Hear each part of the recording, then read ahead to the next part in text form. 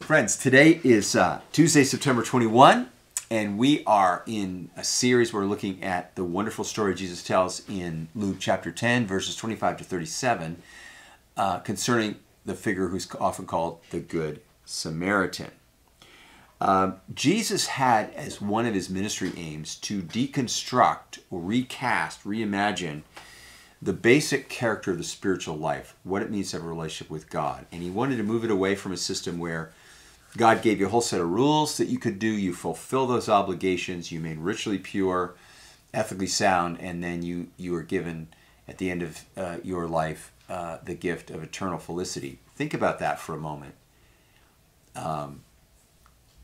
That's a little bit like I obey my teacher and I'm nice in class and I'm polite and I raise my hand when I want to ask a question and I'm kind to the other students, and as a result my teacher gives me the gift of a perpetual income for the rest of my life and a free house.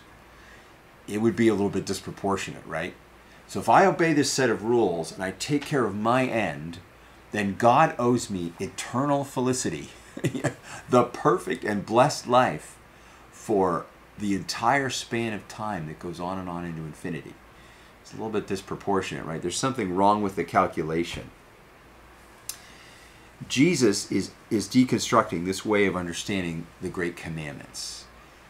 And to begin with, he's deconstructing the fact that you see, I have a set of obligations to God first, they take priority, and then a set of obligations to others.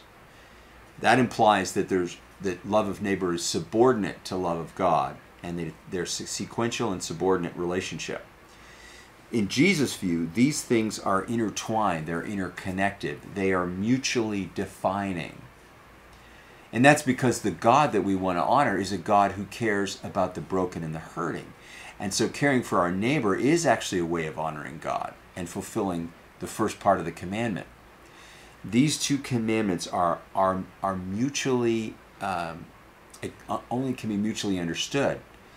In fact, we encounter God when we're obeying the command to love neighbor. When moving into situations of difficult division, we find God is already present, revealing himself. He's already at work. And that's why Jesus consistently tried to shock his contemporaries, who always put the commandments for their ritual purity first.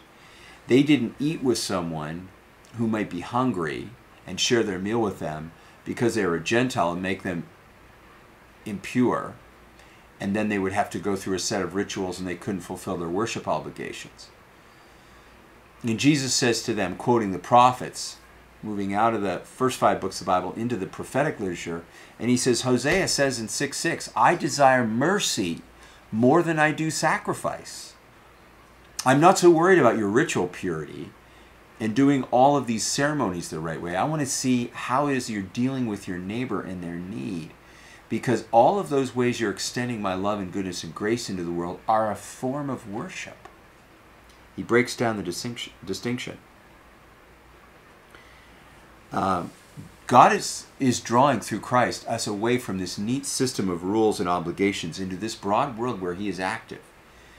In the language of Jesus, he is bringing the kingdom.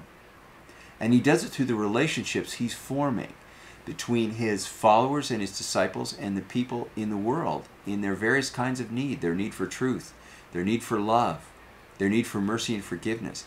As he forms those relationships, he is actually building the kingdom. And this is a calling that requires humility and faith and dependence, not a sense, I can manage this. Let's take a moment and pray.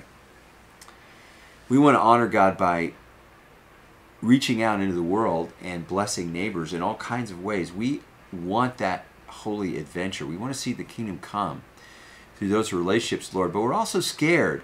There is a lawyer in us that wants a safer route, that wants to manage our own religious life, reduce our obligations, do the minimum, play safe, be secure, and not take risks.